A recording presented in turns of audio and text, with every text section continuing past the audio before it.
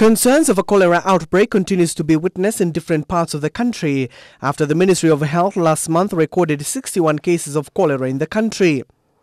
Thus, business operators in Machakos County have called on the county government to reorganize the town for it to be a little bit orderly and simplify ease of doing business. We need the town to be reorganized.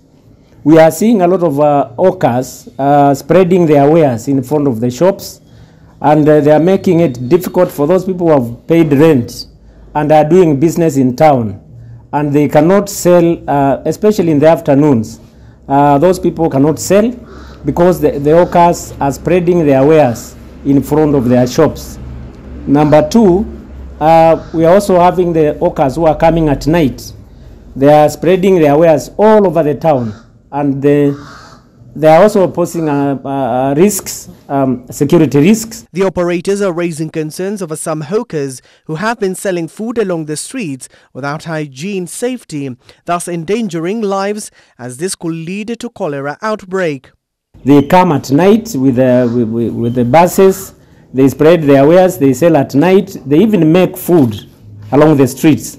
And we know cholera is now spreading all over the country, so they are posing a lot of risks. Mutavikidhu further pointed out that the disorganization and out-of-order nature of the PSV operators dropping and picking of passengers at no designated point, which he says could lead to accidents. We are also seeing public transport vehicles dropping and picking passengers from everywhere. We want some order.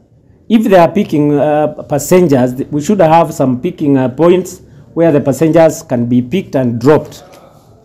We also want to see the market, Marikiti, being decongested.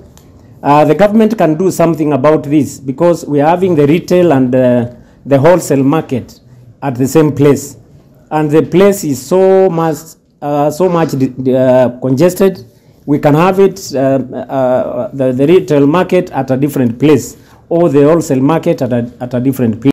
Mutavi, however, lauded the Wavinya-Ndeti-led county government for improving in garbage collection, showing optimism that the Rapid Response Initiative team will aid in keeping the disease at bay.